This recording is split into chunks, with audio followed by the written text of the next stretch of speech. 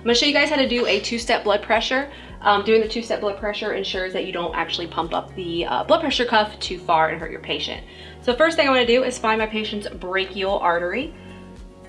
And hers is actually right here, pretty easy to find on her. They may be harder to find on some patients. When I find that brachial artery, you wanna make sure you put your cuff on correctly. So there's a little artery mark. And on just like this.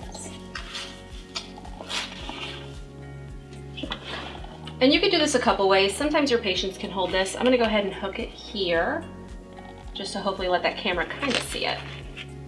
Okay, then I'm gonna reach down here and find her radial pulse. This is that first step. So when you find the radial pulse, you wanna pump up your cuff and keep pumping until that radial pulse disappears. It's right about that 110 to 120 area. Let that air completely come out. So we're gonna go with about 110, and this is just kind of an approximate, just a guesstimate, because that's gonna tell me that's probably about maybe where her blood pressure starts. And then I'm gonna add 30. So we started, let's say 110, we're gonna go up to 140 when we actually listen. You're going to wanna wait a full minute before you actually take her blood pressure.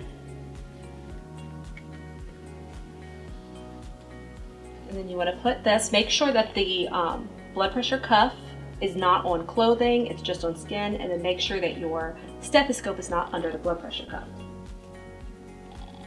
And I'm gonna go ahead and pump it up to that about 140. And then we're gonna let it slowly drop.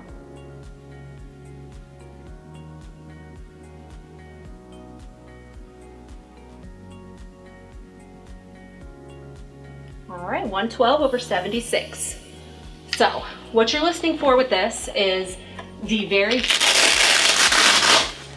what you're gonna do is you're gonna listen for that very first sound. So as I start to deflate the cuff, you want it to drop down one little notch about every second.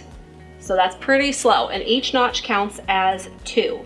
So as I slowly start to deflate it, you wanna listen for that first bump sound that you hear in your stethoscope. Make sure it's a continuous bump sound and it's not just artifact.